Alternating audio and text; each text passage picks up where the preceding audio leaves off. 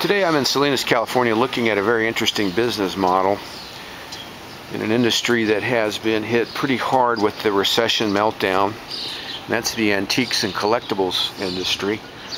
Many antique stores nationwide have closed or changed owners, modified their business model. This particular store that I'm outside of is called Halltree Antique Mall, and in essence there are approximately 20 antiques dealers that have their stores here,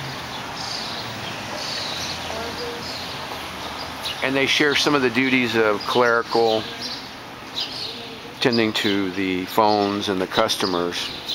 But what they get is a place to demonstrate their wares, and actually at a reasonable cost,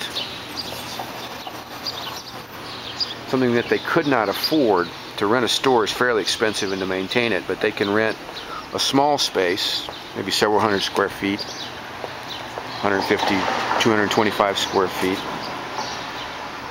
and then basically share the overhead costs and stay in business. And the other advantage to the participants in this sort of co-op is that they don't have to be here every day like you would if you had a store or if you had employees.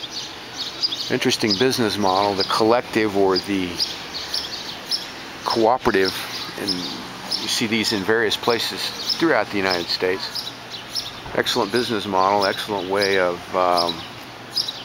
reducing cost and increasing exposure and keeping a retail presence in the marketplace. This is Halltree Antique Mall in Salinas, California.